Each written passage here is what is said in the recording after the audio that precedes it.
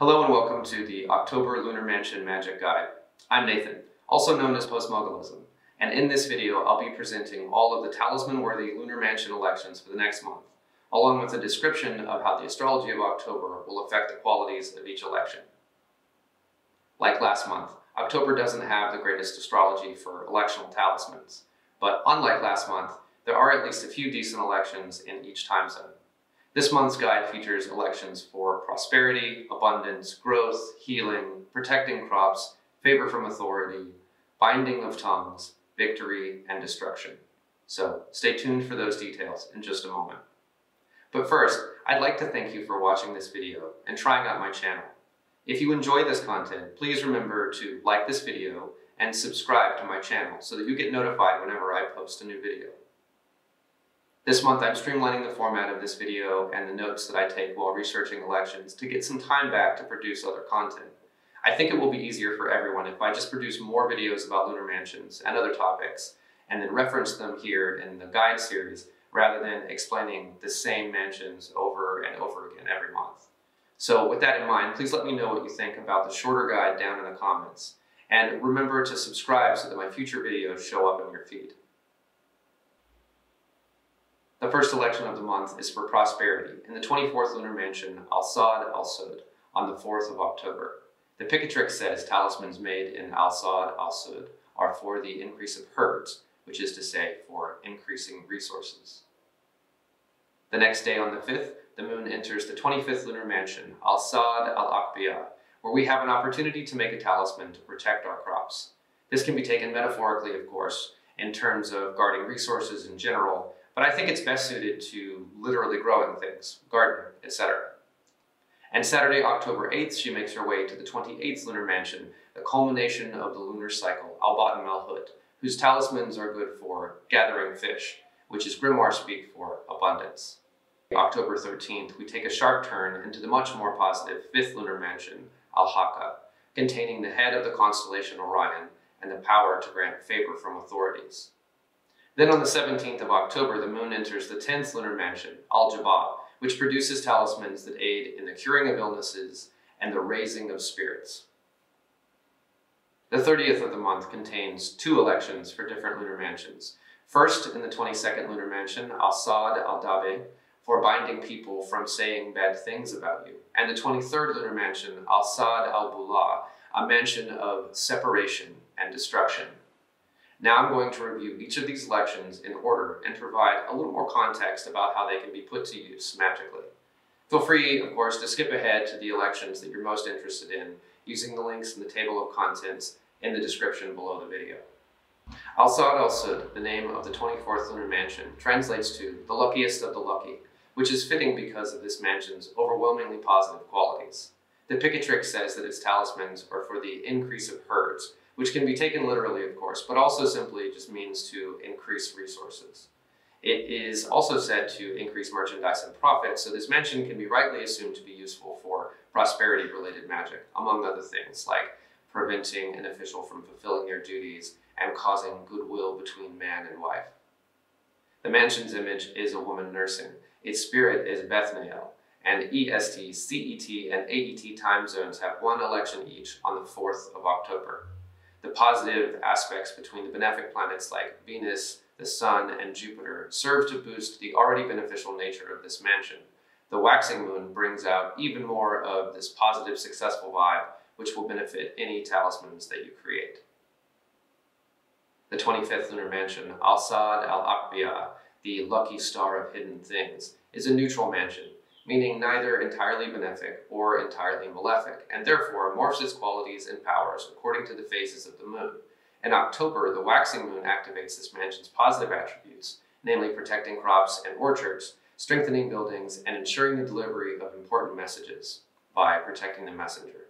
The moon's trine with Mars suggests the protective aspects of any talisman made during this election will be enhanced, and while the testy and scattered nature of Mars in Gemini tends to be quick to anger, Mars will be in shadow and slowing down at the time before going retrograde on the 30th, which will diminish the combustibility somewhat. This mansion's image is a man planting trees. Its spirit is Aziel, and EST time zone has one election in this mansion on the 5th of October, under a waxing moon. The culmination of the lunar cycle, the 28th lunar mansion, Batn or the belly of the fish, is a day of abundance and prosperity. Its talismans are said to be good for gathering fish for you to catch, which can be taken literally as indicated in the Picatrix in Book 4, Chapter 9, but it is suitable for any prosperity working really. Though this would be a benefic mansion regardless, October features a waxing moon in this mansion, something which we sadly did not get to see while Jupiter was in Pisces. Jupiter isn't in its domicile in Aries, of course, but the wildfire energy of Jupiter in Aries, conjunct to the moon in the midheaven during this election, is sure to bring quick and expansive growth wherever it's applied. The mansion's image is simple, a fish, and its spirit is Amnexiel. Sadly, only AET time zone gets an election in this mansion in October, late at night on the 10th. This month, only PST time zone gets a chance to create a talisman. Well, 2 chances actually, on the 13th.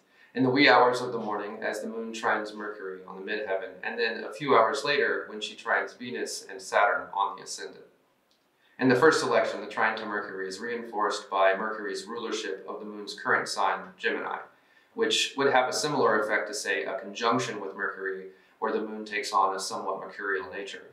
Luck, good communication, and intelligence would serve the wearer of a talisman made under these conditions to win the favors of the authorities in their life.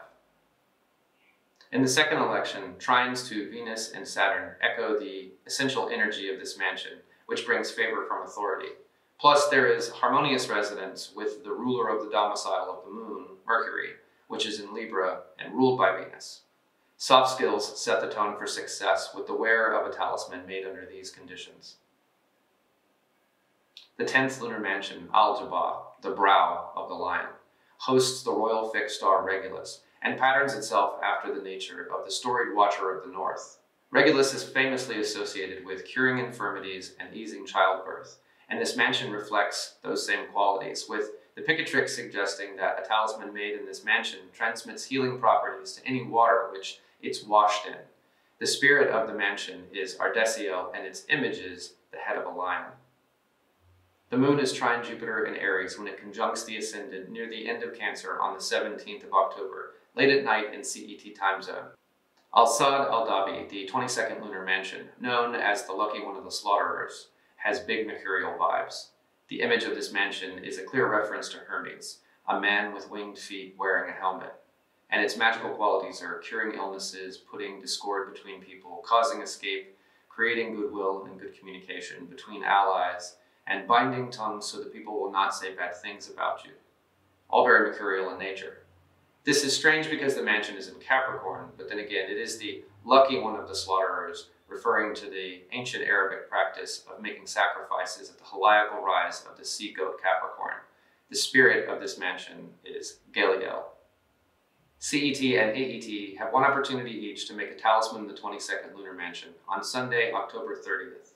CET has the moon on the ascendant trine the north node, and AET has the same with a bonus sextile to the sun. The waning moon will bring out the negative aspects of this mansion, discord, escape, and the binding of tongues, but then negative is a matter of perspective. This would be a great opportunity to protect yourself from backstabbing and shit-talking, should you have the need. The final mansion of the month is Al-Sad al-Bulah, the 23rd lunar mansion, which is decidedly malefic. It is associated with driving people away and causing destruction, and its image is a cat with the head of a dog, which just sounds unsustainably chaotic. The waning moon is still trine the mighty north node when she conjuncts the midheaven mid-afternoon on the 31st of October in the AET time zone. I suppose Halloween is a fittingly spooky time for some malefic mischief, but beware those hungry ghosts. That's all of the Lunar Mansion elections in October. Thanks for watching this month's Lunar Mansion Magic Guide, and as always, the presentation is linked in the description below this video, and at the back of that presentation is a resources section with links to my notes on this month's elections, my guides to Lunar Mansion Magic, and other helpful resources if you're new to the Lunar Mansion system. If you enjoyed this video, please click like and then also subscribe to my channel. And check out all of my content on my new website, www.postmogulism.com, where you can subscribe to get all of my new content delivered to your inbox automatically. Good luck with all of your magical endeavors this month, and again, thanks for watching. I'll see you in the next video.